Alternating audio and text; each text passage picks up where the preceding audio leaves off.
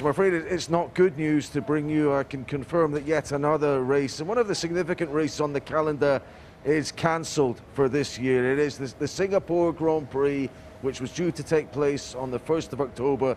It didn't take place due to the COVID pandemic last year, and it will not take place this year for similar reasons. Quite a long way in advance, obviously, of the Grand Prix. They've decided to issue this notice of the Grand Prix not going ahead. That's because Singapore is a street circuit and they have weeks of preparation to get the city centre ready to host Formula One. So they had a cut-off point by which they had to know whether to go ahead or not.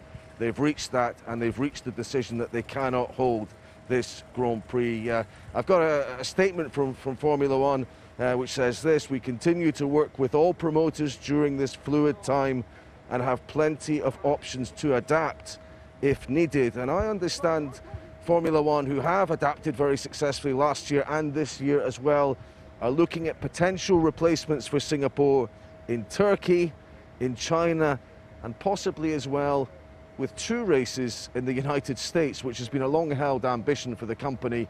It could be potentially that Austin, Texas holds 2 Grand Prix. Possibly Indianapolis as well is an option for them, but Singapore off. But Formula One believe they have other venues that can step in this year. So at the moment, we're still looking at a 23 race calendar, but no Singapore, which is a shame because it is one of the standout destinations in the year. Certainly is. Craig, thanks very much.